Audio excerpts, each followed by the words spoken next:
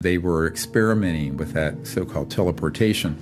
And he said it was so funny. They were using, everyone smoked back then, these big ashtrays, and it would be, an electromagnetic system here, and at the other end of the base, another one.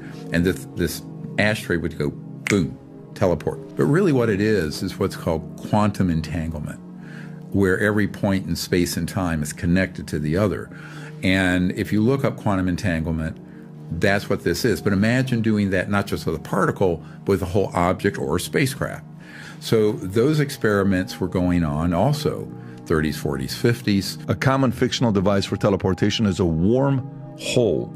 In video games, the instant teleportation of a player character may be referred to as a warp.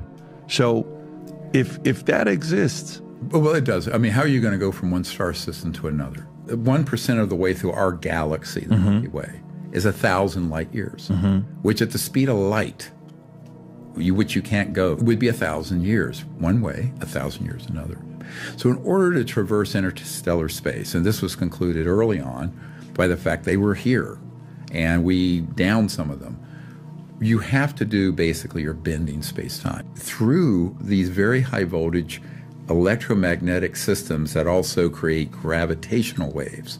You can bend space-time. Actually, that's where you get into this whole non-locality in physics and quantum entanglement in an applied setting. So the fact that it's relegated to science fiction is fine.